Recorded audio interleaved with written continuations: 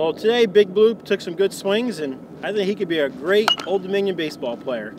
I think Big Blue could probably hit 10 to 15 home runs here at the Bud this year with the wind blowing out on a good hurricane day.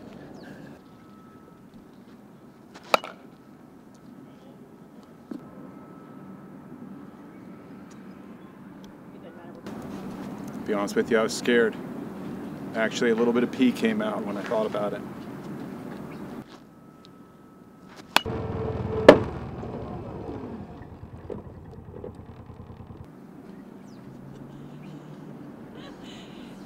I can't talk anymore.